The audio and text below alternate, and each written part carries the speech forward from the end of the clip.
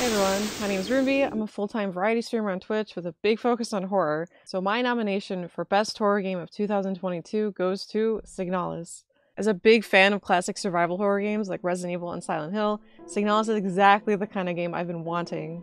Signalis is a classic survival horror game set in a dystopian future with a sci-fi horror atmosphere. You play as an android named Elster, trying to find your human partner to fulfill a promise to her. You don't know what that means, but naturally it's a mystery you learn as the story progresses. Signalis has many aspects you'd expect from a survival horror game, with a near-perfect execution, at least for me.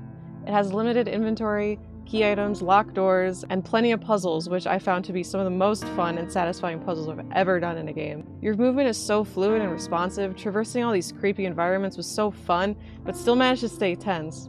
Choosing to attack or run past enemies actually felt strategic since they don't stay dead forever. The pixel aesthetic is so pretty to look at and complements all the horror in this game. Everything plays off itself so well to feed in this constant vibe of dread and suspense. You're alone the entire journey and it always feels that way. The audio design left me with chills as it created some of the most beautiful moments in such a bleak setting, but I can't spoil that for you. I loved it so much, it's a no-brainer for me to nominate it as not only Best Horror Game of 2022, but of all time. I could go on for hours, so please check it out if you haven't already. Do it for her!